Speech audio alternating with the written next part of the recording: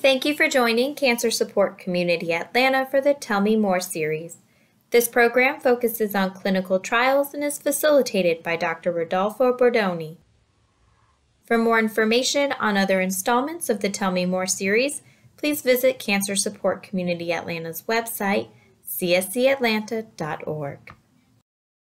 Hello, I'm Dr. Rodolfo Bordoni. I'm a medical oncology in the Atlanta community. My affiliation is with Georgia Cancer Specialists and Northside Hospital Cancer Institute.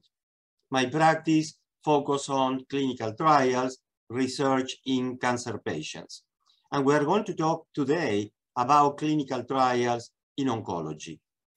So I think that the first thing is the definition of clinical trials. There are several definitions. One that I like is that a clinical trial is a research study that evaluates the efficacy against the disease and the safety to the host of new treatment approaches in human beings. And please notice that there are two components on this portion of the definition. Efficacy, meaning we want actually the new drug to be effective against the cancer. The second component is safety. We need the drug to be safe. If this drug is very effective against cancer, but is not safe enough for the patient, this drug never will come to the market. Second, the ultimate goal of the clinical trials, when a new treatment is deemed efficacious and is safe, clinical trials compare the experimental agent to the existing standard of care. The standard of care is supposed to be the best treatment based on available evidence to move the science of medicine forward. So the key here is moving science forward. And this is actually the only objective, safe way to move cancer research or in general medicine forward. So why clinical trials are important? I think that this is a very important concept. First of all, clinical trials are today the only objective, methodic, well-organized way to make progress in medicine in general and cancer in particular. Just in the last 20 years, we all witnessed dramatic trends, and the progress we are making would have been unthinkable without cancer research. And I'm talking just in 20 years. 20 years is not even a person generation. So we went actually from just learning about clinical trials with chemotherapy to target agents, immunotherapy, and many new treatments that really make a difference, not only in how to treat cancer, living longer, but also living better. So there are a few examples that I would like to present. The first one is improvement in cancer survival. Cancer survival is usually expressed in the proportion of patients that are alive at 5 years from the beginning of the treatment. Again, in a very few or a small period of time, just 50 years since the 70s, back then only 1 in 2 or about 50% of the cancer patients, regardless of the stage, were alive at 5 years of the diagnosis. So again, and this is important regardless of the stage, some of these patients have early stage disease and maybe surgery was the only thing needed to cure the patient.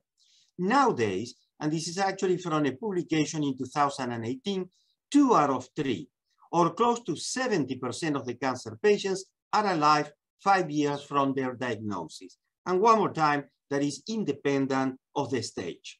Now, to be more specific, for instance, the 5-year survival in a very lethal disease as melanoma, which is a type of a skin cancer very aggressive, is 40%.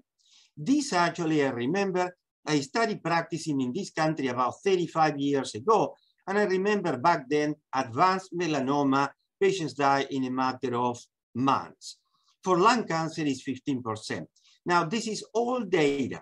The 15% actually is going to change, or is changing already, with the introduction of immunotherapy and targeted therapy. Now, pediatric cancers are a model in the treatment of cancers in general, and about 80% of children are alive and doing well 5 years after the beginning of the treatment. And most of these patients, remember, unfortunately, have advanced disease at the time of the diagnosis. There is another way to consider or measure the improvement in cancer research or cancer evaluation and studies. Example 2 actually is improvement in cancer death. The cancer death rate decreased close to 20%, and this is just in 25 years, or in other words, since the early or mid-1990s. Remember, every 100 patients with cancer advanced, 20% live, 2, 3, 5 years that would have succumbed to the disease in the 1990s. Now, example number 3 is different. It's not about efficacy. This is another goal of clinical trial, and it's improvement in the quality of life. I told you before, we want better drugs to work better on the cancer, but also we want drugs that work better on the host, on the patients. And these days, individuals with cancer live active, fulfilling life with fewer side effects than just less than 2 decades ago. One more time, immunotherapy, target therapy are better tolerated treatment, and patients have better quality of life. Now, why to participate in clinical trials? And another actually reason, other than the ones that I mentioned before, is because clinical trials are safe. But are safe meaning not side effects of the new drugs or experimental agents, safe for the patient. And the reason is because of the many regulations that now exist international and nationally. And one of them is the World Medical Association, that is an internationally dependent confederation of free professional medical associates that represent physicians around the world. This association was established just a few years ago in September 1947 and has grown actually to 115 national medical associations in 2021 or 1,467 associate members. Now, this is an important association because this association actually looks for the safety and the consideration of the well-being of the patients or the subjects participating in clinical trials. The World Medical Association developed what is well known as Declaration of Helsinki. The declaration is a statement of ethical principles for medical research involving human beings, including research on identifiable human material and data. Again, ethical principles are the basis of this association. The primary purpose of this association of medical research involving human subjects is to understand the cause of the disease, but even more important, to improve the prevention, diagnosis, and treatment of them based on principles of safety and quality. Again, safety and quality. Medical research is subject to ethical standards that promote and ensure respect for all human subjects and protect their health and rights. I'm pretty sure actually you are very aware the first half of the 1900s was a time actually that some of these ethical standards didn't exist. And because of that, and mainly reverberates in the minorities in this country and around the world, some injustices that were part of clinical trials. That is not possible these days because of this new in place ethical standard in the country and international. While the primary purpose of medical research is to generate new knowledge, the goal can never take precedent over the rights and interests of individual research subjects. Again, first of all is the safety of the subject. Second is the efficacy and the knowledge. It is the duty of the physician who are involved in medical research to protect the life, the health, dignity, integrity, right to self-determination, privacy, and confidentiality of the personal information of research subjects. And this is very important. Many people actually come to the office. We introduce them to clinical trials and they are skeptical because they believe that the data is going to be shared around the world with other people and the name and personal information is going to be disclosed, and that is not the case. And by the way, physicians are the subject of ethical, legal, and regulatory norms in their countries and internationally. So there are standards around the world, and this actually cannot happen. The integrity, the dignity, the health, etc., the self-determination is absolutely protected when the patients decide to participate in a clinical trial. Now, I'm going to conclude by talking about a very important topic, minorities' participation in clinical trials.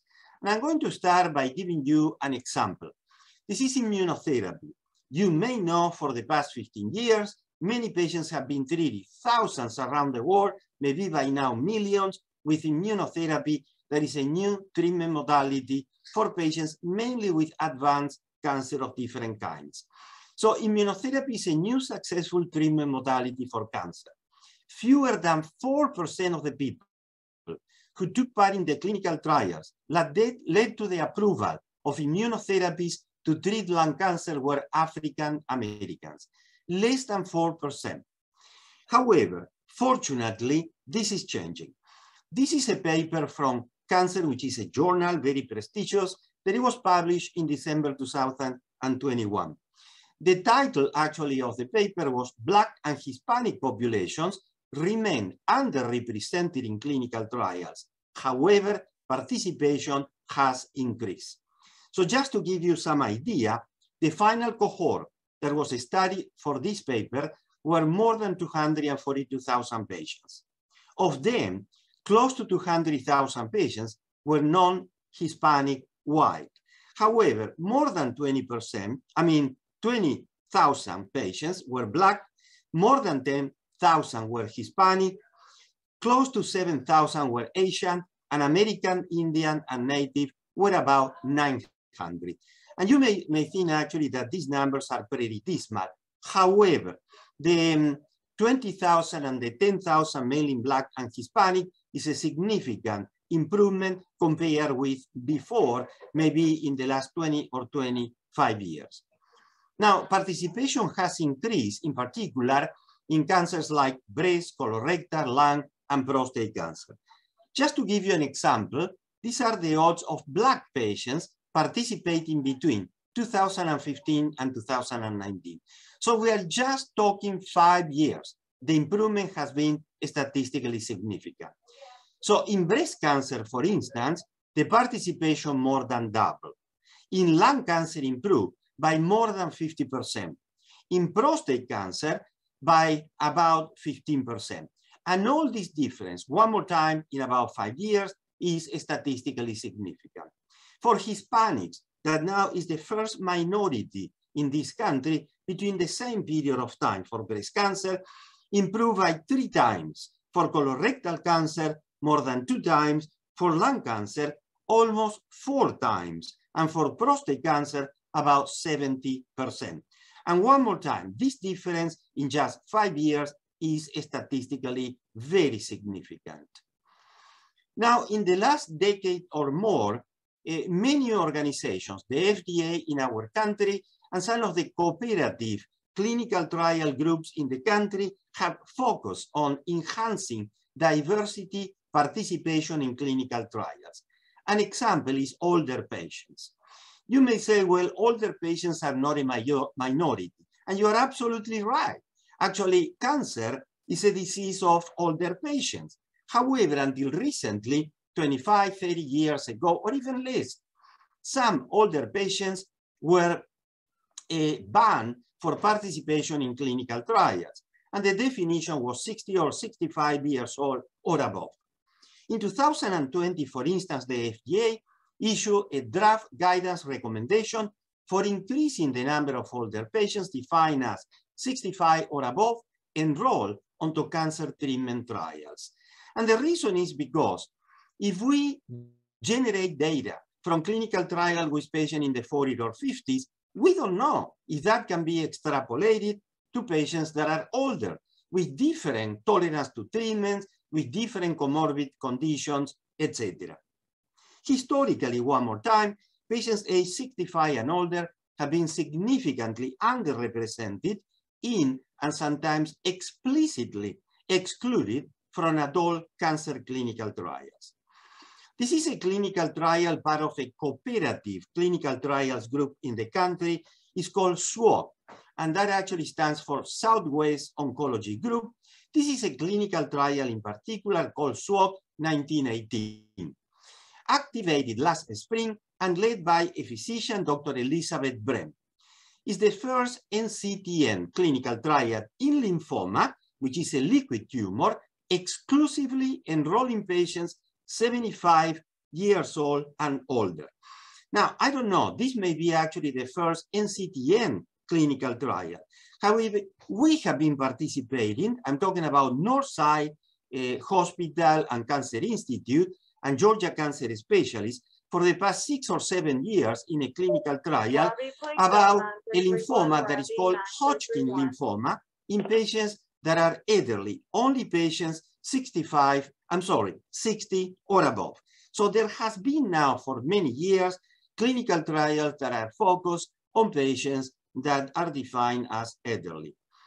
The distinct treatment needs of older patients were the focus of 2 major SWOG presentations at our annual ASH meeting, which is the American Society of Hematology in December 2021. What this means is what I just mentioned before. Elderly patients have comorbid conditions that are not present in younger patients. They have different tolerance to different medications, and that is because the organ function of elderly patients is different, is to some extent deficient compared with younger patients. While this community, the elderly, is centrally an underrepresented group in cancer research, it is by no means a minority group among patients with cancer, which means it's incumbent on all of us in SWOG. These actually are words by one of the chairs of this organization to be their advocates. Again, one more time, as I told you, the majority of patients with cancer, when they are diagnosed, are also 60, 65 or older, which means actually they are elderly. Another example is in the University of Alabama, they developed this cancer and aging resilience evaluation. This is an evaluation to customize, to personalize the treatment of cancer to each patient 65 or above, recognizing the different challenges and limits often associated with a particular patient at their age. Finally, SWOG, one more time, this cooperative group has a number of concepts in development that focus on identifying the best treatment regimen for patients who are older and or frail. And frail, actually, the definition is because of the comorbid conditions, one more time, or because of the organ function, and thus not good candidates for a standard, more intensive treatments. Some clinical trials use different schemes, different doses of the same experimental drug when applies to patients 60 or 65. I'm going to leave it there, and I'm going to leave also my name and also my affiliation, Georgia Cancer, Northside Hospital, and the telephone number of my office. So if you have any question, any comment, or if you want to make a consultation, I will be more than happy to discuss with you clinical trials that apply to cancer patients. Thank you. Thank you for joining Cancer Support Community Atlanta for this program.